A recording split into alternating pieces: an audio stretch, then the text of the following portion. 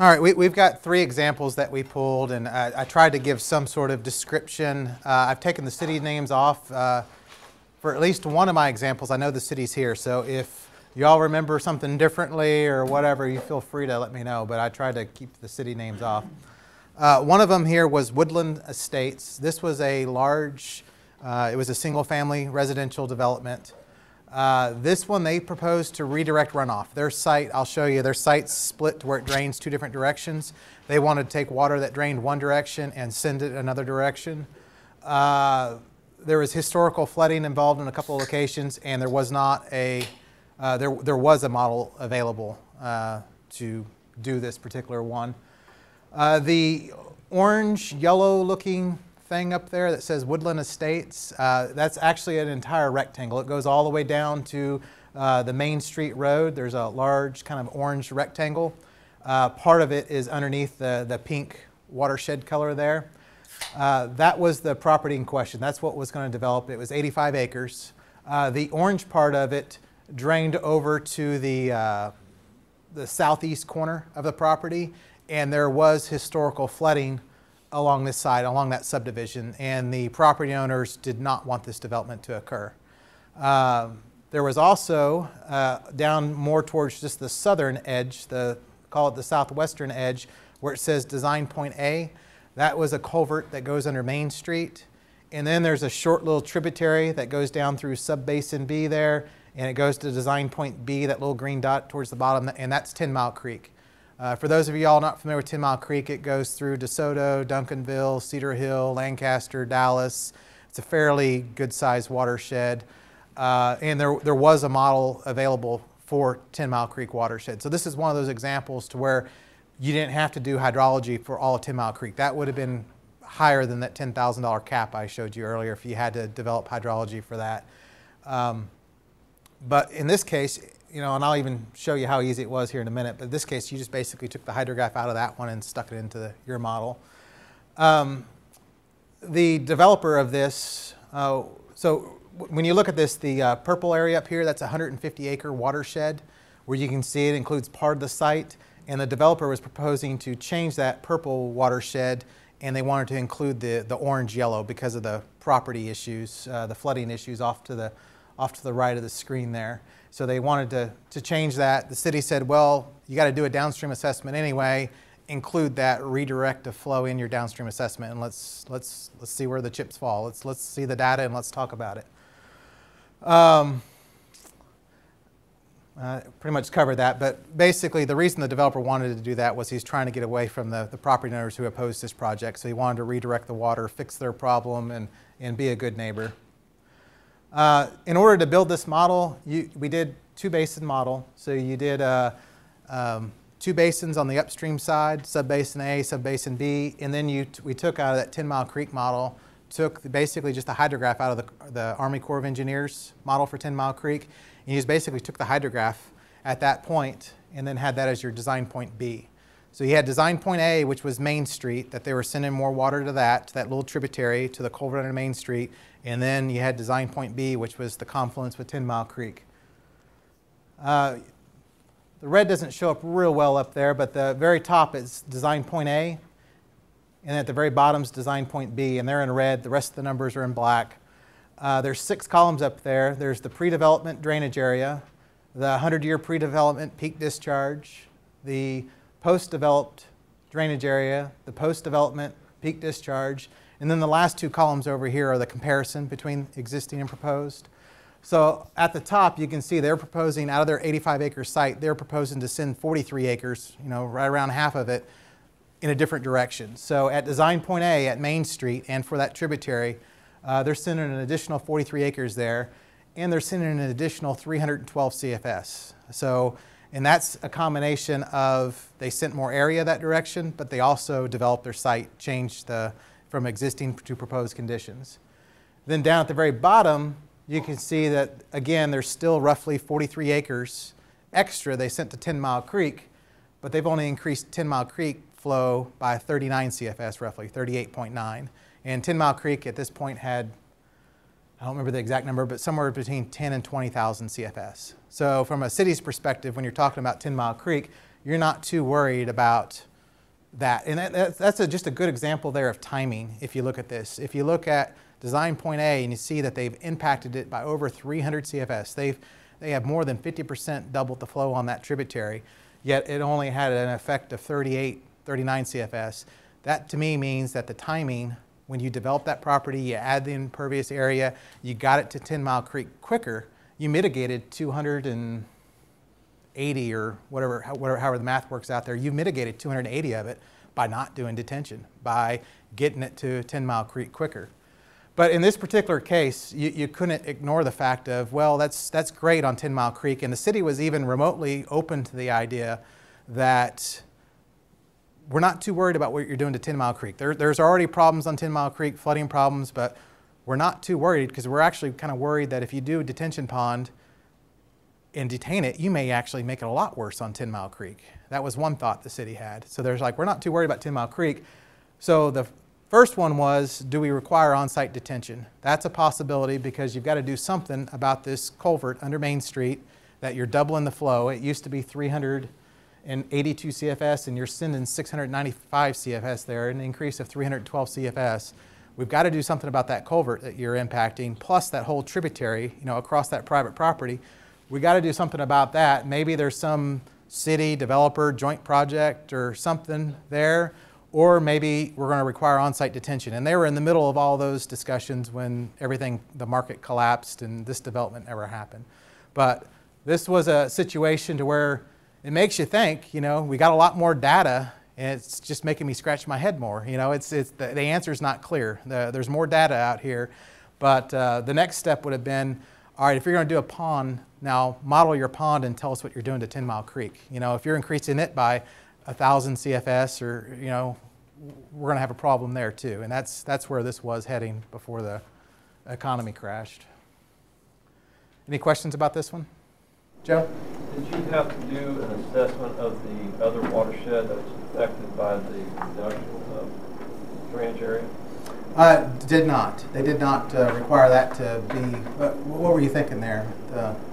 Well, for instance, at the very bottom of junction point, on design point B, maybe some of the offset of the drainage of the total flow rate on 10 Mile Creek could have been abated by the fact that the 300 CFS that was going to that other watershed was now coming to this one, whereas it may have had a longer water course, and then the next downstream point on 10 Mile Creek would have shown the reflection of the reduction at that point. It could have been where the... It's not a bad thought. That's possible. Yeah. No, and just to repeat the question for the camera, Joe was mentioning that if you had looked, where did this water go, and if it had a longer course to 10 Mile Creek and you studied a little bit farther, maybe the effects even play out even more farther downstream you go, which certainly is possible. Yes, sir. Did your tables, your proposed ultimate, did that include the detention that they're required? No. This was so in other words, detention. They didn't want the 39, they didn't want the 300 increase at Maine, so they say, we're going to do detention anyway. Well, there was two options. These were the two options that were, see, it says determined solution, and there was two things on the table that were being actively talked about before the economy crashed. The first one was, we've got to do something. We can't have you causing an increase on private property by double, by 300 CFS, and we're already, Main Street's going to overtop. We can't have you do that. Do we do some improvements together, maybe city developer improvements? That was one thing that was being discussed. The other thing that was being discussed was maybe the city didn't want to be part of that and you just do on-site detention. But at the same time, it never got modeled. Everything stopped before they actually modeled putting a pond in. And you could design a pond to get rid of the 300 something CFS. I guarantee you this is going to go up. But the question is how much? We didn't get to that point. So I hope it comes back. I'd like to see how this story ends. This one's a lot smaller project. This was a city that had, well actually this city's here too. So if you remember something different, you let me know. This city had adopted ISWIM. They required downstream assessments. This was years ago when natural gas drilling was going crazy and pad sites were going everywhere. And there was no model available on this one. So This is the West Fork of the Trinity River, and I believe you're behind levees up here, and there's an old cut-off oxbow back behind the levee, and then you've got a little tributary that drains down to that old cut-off oxbow. The little yellow rectangle up there is a proposed pad site for natural gas drilling. It was 2.1 acres. There was not a model available for this watershed. Obviously, there was one available for the West Fork of the Trinity River, but we didn't have to go that far. When you delineated this watershed that the pad site dumped into at the oxbow before it got to the Trinity River, that was 545 acres. So you can see we're well over 10% at that point. We're under. We should, theoretically, we should only have to go to about 21 acres, and we're going to 545 acres just by discharging off our site. Went through the process of changing curve numbers and time of concentrations. So curve numbers switched from a 69 up to an 85. So you can tell it wasn't, all concrete. There was some gravel and things like that. But 69 to 85, time of concentrations changed pretty substantially. And this is one thing that Ben mentioned, but I want to point out real clear. And it goes back towards, can you model a small watershed with HMS or not? It's not. The idea here is you're doing this just for the downstream assessment, and it's apples to apples. You're going to run a model one way under existing conditions, and then you're going to change it and model it proposed and run that again and compare the results. So if your curve numbers aren't exact, it's not the end of the world. The more important thing here is the time of concentration. Did you get the watershed time of concentration right? How everything is going to combine? It's not necessarily that you're going to use these peak discharges, and as long as you're apples to apples between your model, it's really the comparison that you care about. So we changed the parameters. Yes, that is correct. And we split it into two pieces because it drained two different ways into the oxbow.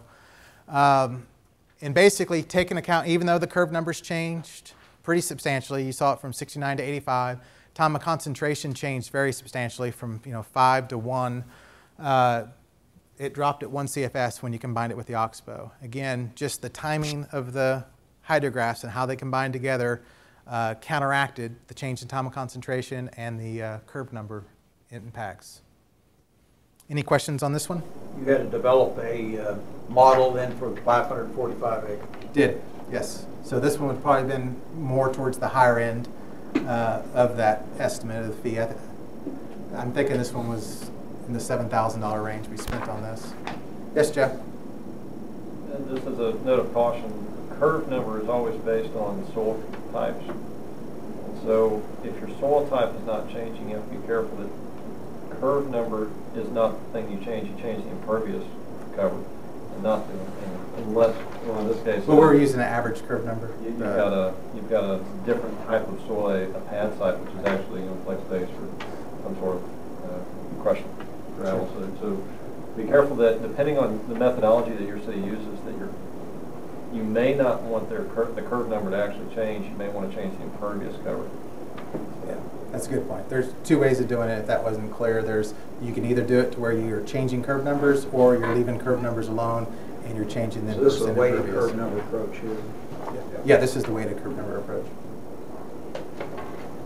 All right, so the third example here is mixed-use development. City is here on this one as well.